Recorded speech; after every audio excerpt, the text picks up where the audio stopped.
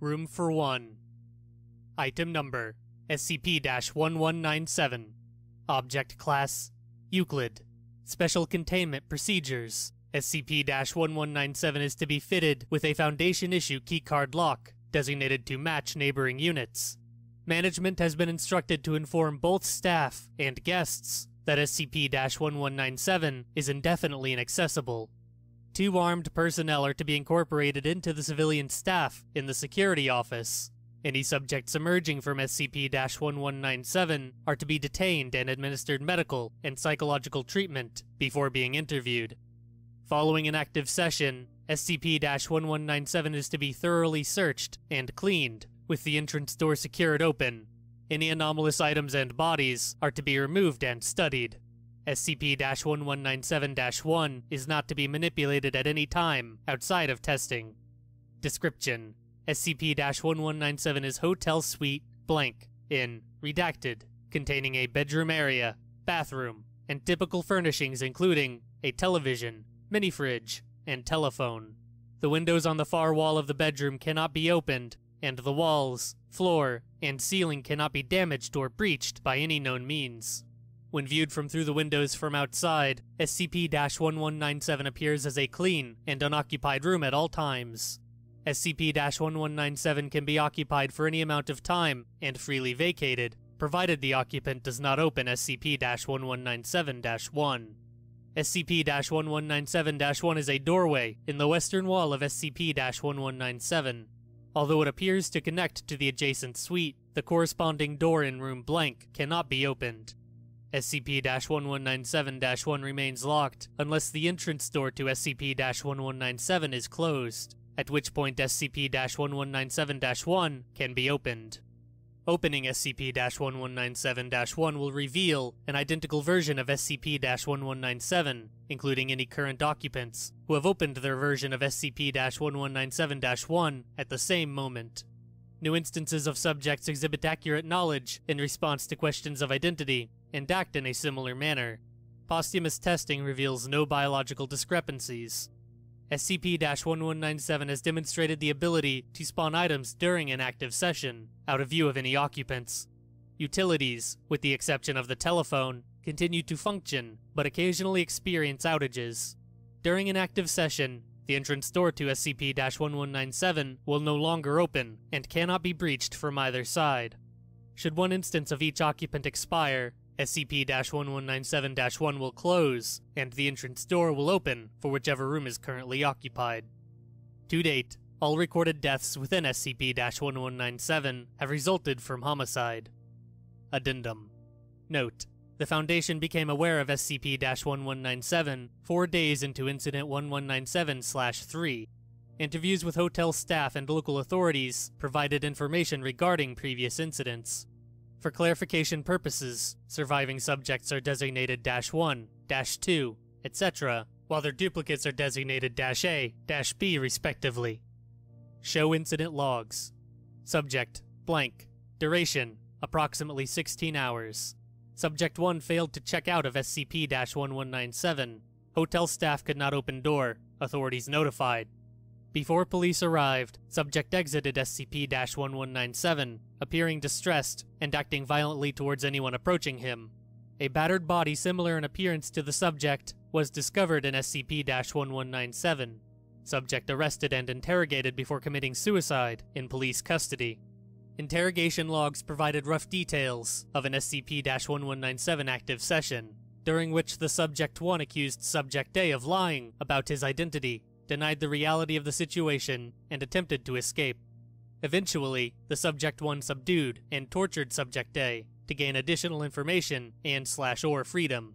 Subject A expired from inflicted injuries, at which point SCP-1197-1 closed and the entrance door opened. Posthumous DNA testing revealed a match between the Subject 1 and Subject A. Subject: blank. Duration: unknown. A body matching Subject 1 was found in SCP-1197 by cleaning staff at approximately 12:15 p.m. the day after Subject 1 checked in. A police investigation determined the cause of death to be asphyxiation using a leather belt, matching the one worn by Subject A. Time of death estimated at 9:30 a.m. Hotel security video and front desk logs show Subject 1 exiting room and checking out at 9:37 a.m. Subject 1's current location, unknown. Subject, blank and blank.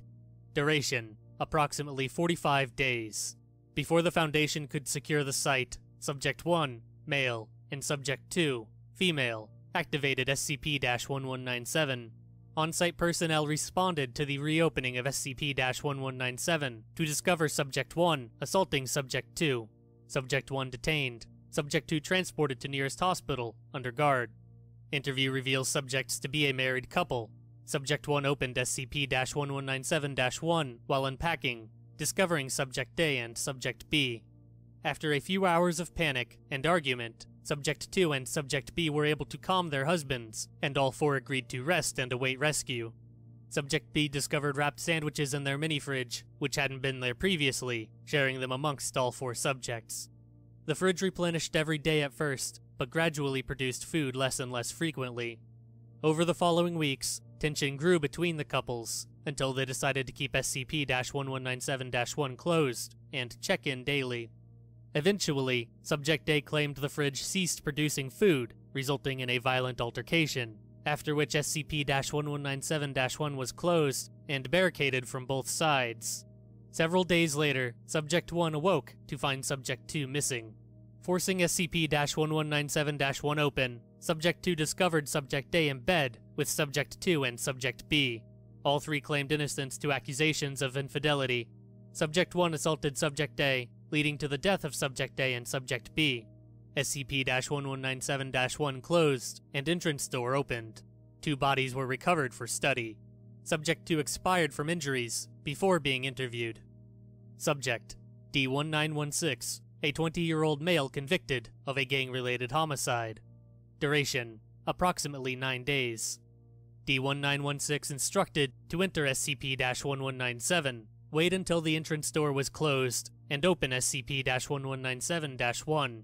D-1916 equipped with audio and video recording devices.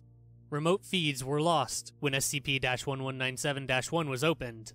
Upon exiting SCP-1197, D-1916-1 attempted to escape the hotel before being detained. D-1916-1 described meeting D-1916-A and exchanging questions until both accepted their situation. D-1916-1 and D-1916-A attempted escape, but were unable to breach doors and windows, or contact anyone via telephone. Over the next week, increasingly elaborate plans were enacted, but all met with failure, as various utilities such as power, water, and air conditioning began failing for long periods. Arguing intensified until D-1916-1 discovered an electric iron in the closet and bludgeoned D-1916-A to death. SCP-1197-1 closed, and the entrance door opened.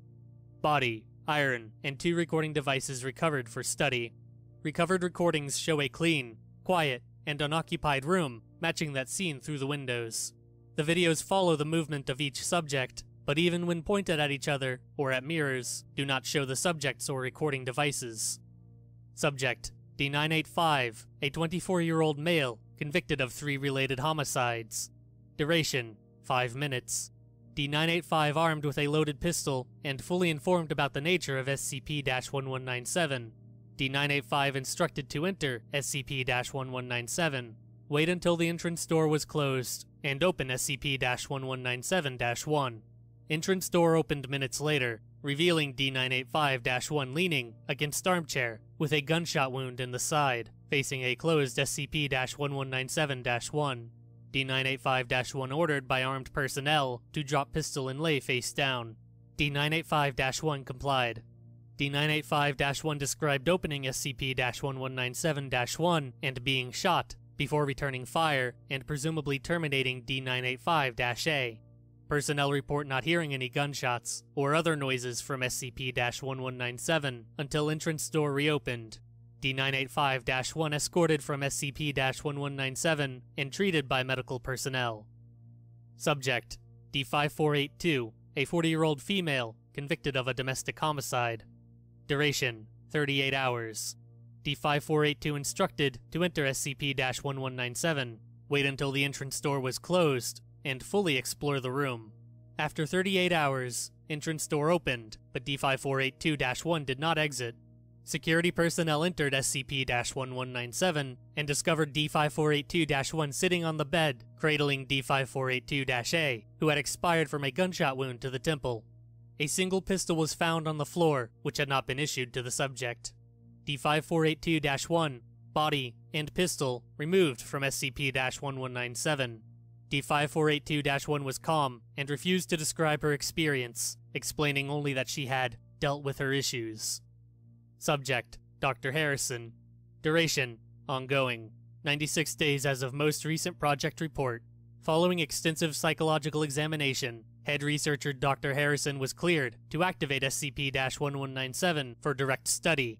Subject provided with a standard survival pack, 30 days of rations, and 1 week's worth of emergency drinking water. Various additional supplies approved, including clothing, books, writing materials, and board games.